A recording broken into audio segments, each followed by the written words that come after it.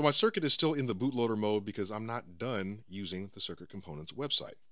Let me navigate over to the tab that I'm most excited about, which is the Sample Import tab. Click this. And my circuit's connected, it's in bootloader mode, everything seems to be fine. Let's click on New Sample Set and see what happens. Aha. Now, the ability to replace the drum sounds on circuit with your own custom samples really opens things up quite a bit. Now, you can replace these with one-shot samples if you like, so a typical kick, snare, hi-hat, whatever. You can bring in different vocal samples, you could bring in sliced up breakbeats. The point is that you have a total of 60 seconds of sample time. So just keep that in mind, okay? But you can approach this in some very creative ways. Now, I personally have already created a full sample set which replaces all 64 sounds, but I'm not going to load that up just yet.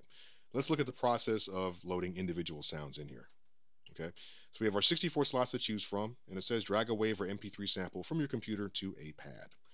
So let me go into my browser, and right here, and in my music folder in my browser, I have a lot of samples to play with. I want to make sure that I find something that is going to make sense. So I'm going to look for some one-shot samples for now. And oh, here we go. My machine library. I love the machine hardware. I think the sounds that machine comes with are great. Not a fan of the software. So I often use the machine sounds inside of Ableton Live. I think it'd be great to use some of these inside of Circuit as well. Let me go to the one-shots.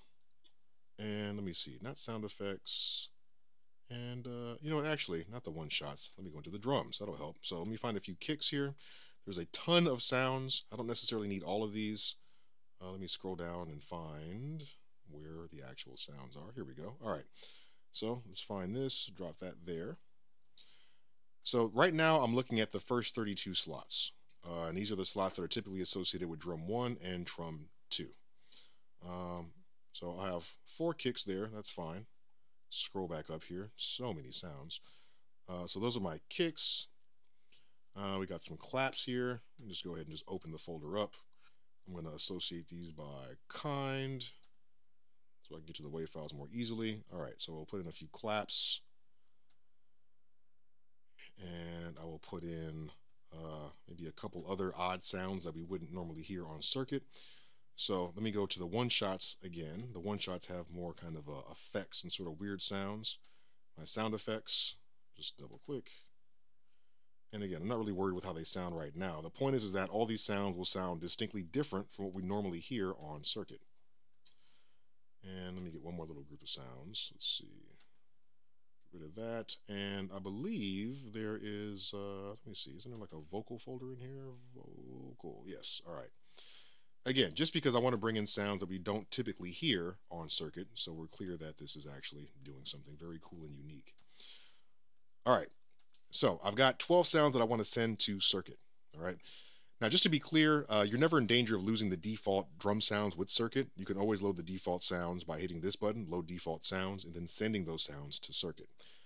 That's not what I'm trying to do. Right now, I just want to replace the drum sounds with these sounds that I have here. Now keep in mind, all these empty slots, when I send these samples to Circuit, the empty slots are going to be erased, all right? So it's very important to be aware of that. Now I'm going to go ahead and send these to Circuit. Here's my Send to Circuit button. And uploading to Circuit, this may take a few minutes. When they're telling you it takes a few minutes, this is not a joke. So sit back, relax, and I will see you shortly. And we're back. Awesome. Okay, so these sounds have been sent to Circuit. Let's verify that this actually worked. Now it says once you sent your samples, press the play button on Circuit to start it. My play button is green. I will hit it. It's turning Circuit on. I want to make sure I'm able to hear audio from Circuit. I still have this track, this audio track set up so I can hear what's going on. Let's go ahead and hit play on Circuit. I'll go to my drum parts here, and I'm just going to start laying some drum sounds down, and we'll get a sense for how our samples sound in Circuit. Now, like I said, the sounds that were empty in our sample editor are now blank. So that little snare sound we're hearing is not actually a sample. That's the sound of an empty slot. Let's go ahead and hit Shift, Drum 2. I know I put some claps over here.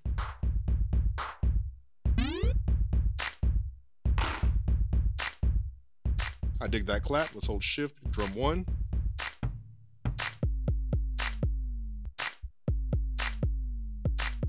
That's pretty cool. I'm digging that.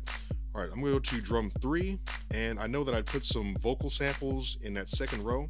Now again, when I'm looking at drum 3 and 4, typically it defaults to the samples that are in slot 33 through 64. If I want to look at slots 1 through 32, I have to hit my octave button. There we go. So this should be a vocal sample. Let's go in here.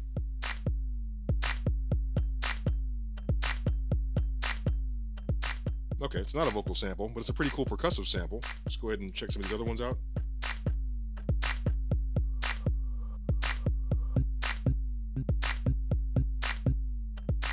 All right, well, I like that sample the best.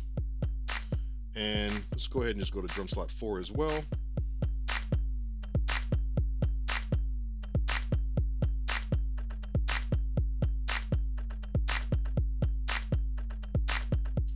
Very cool. Once you have your own custom sounds and you can use the sequencing on circuit, it just changes everything. So we still have the ability to transpose our sounds, and we can automate that.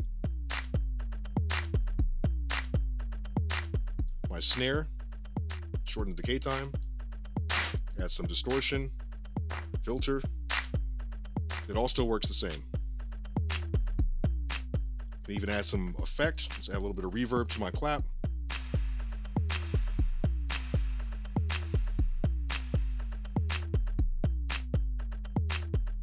Yeah, sample import is a bit of a game changer.